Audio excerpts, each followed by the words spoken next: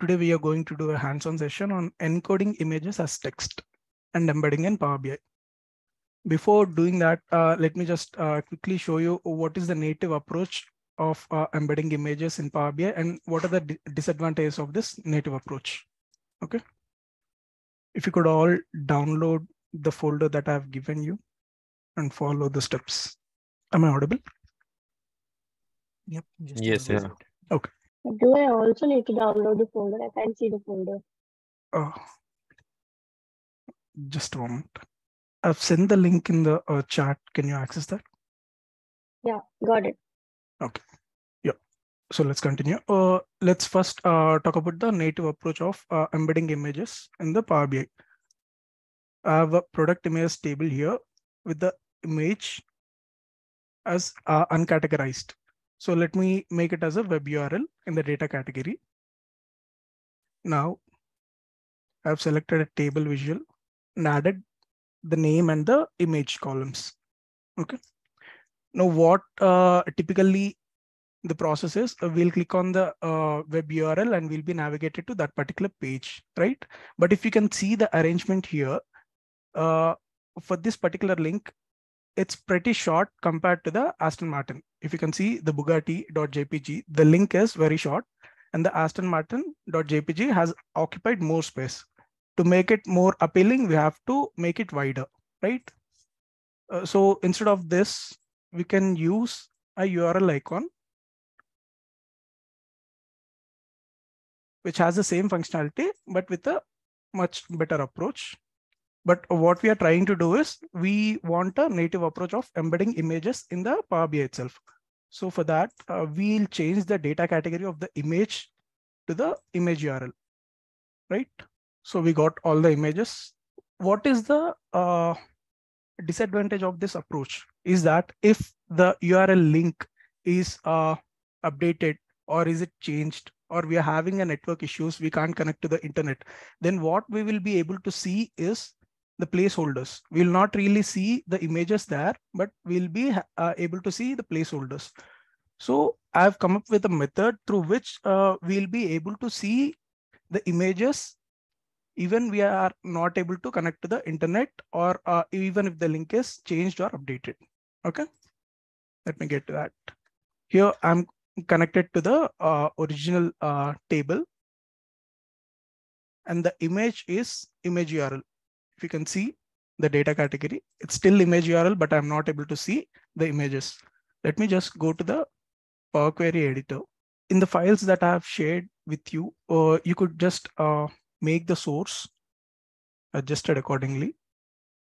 And initially just connect to the original, not the compressed one. Yeah, we got the source here, and I will be, I'll make all of this into a lowercase just for safety. I'll remove all of the columns other than the name and content. Okay, I'll reorder it. Now, if we can see the images are, you have, before you can get to this step, you have to connect this folder by going to the get data and connect to the folder. Okay. And right now we can see the image, but it is in a binary format as we have imported that from a folder directly. If you can see, we are able to see the size, just that, but not the actual image, right? So in order to see the image or encode the image as text, we need to add a column, custom column. I'll name it as URL. And we can use a formula called binary to text. Okay. And what are the arguments that we need in this formula is first, where is the binary? Yeah, it's in the content field, right? We'll insert that.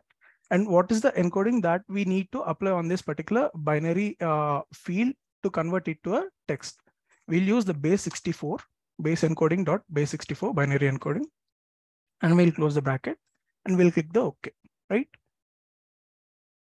Even if we close and apply right now, we will not be able to see the entire images. The reason being is we have not given I'll convert this to an image URL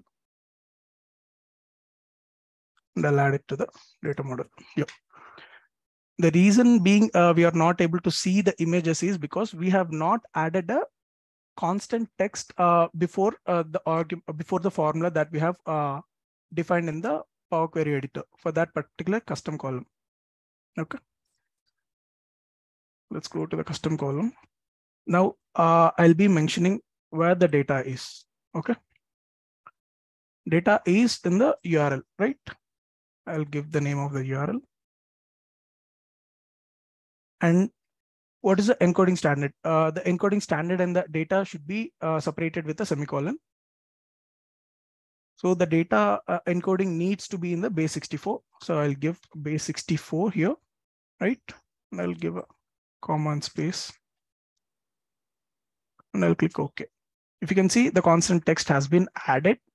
Now I'll close and apply. Now we are able to see the images, but not all of them. Why? Because if you can see, I've written a length, which returns the length of this particular URL.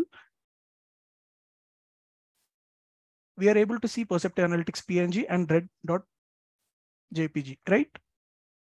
The length of these particular two is less than the 32,766. So they are much more larger than the limited size. So how to compress them is we can use any compressors or online compressors. Just upload the file. I'm using a compressednow.com. Upload the file here and we'll be able to see what is the required size. The required size is between 20 to 24 KB. Less than 24 KB also it works, but more than 24 KB will be stuck with the same scenario where the placeholder will be in the place. Okay. So let me just make it around 20 or 24 and compress and then download that.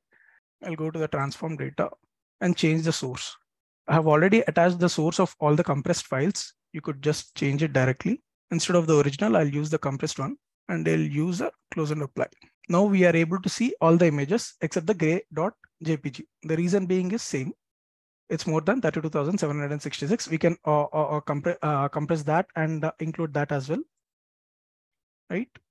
So if we want to do it in a much more frequently, then instead of every time typing the formula there for the custom column, we can use let me just go to the transform data. Now I can create a custom function by going to the blank query. Before that, I'll just copy the formula that we have given in the custom column.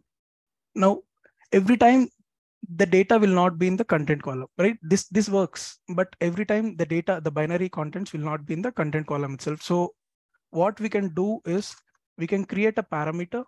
I'll create the parameter img as binary. This is the data type that I'm declaring. And the output that I want is as text, right? And I'll give a goes to operator. And here we have to change the reference from content column to the parameter that we have created, img. And I'll add a new column invoking the custom function. I'll make it as custom itself. If you can see, both of them are exactly same, right?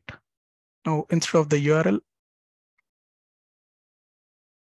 I'll use the query to, and let me just change the data category of that to the image URL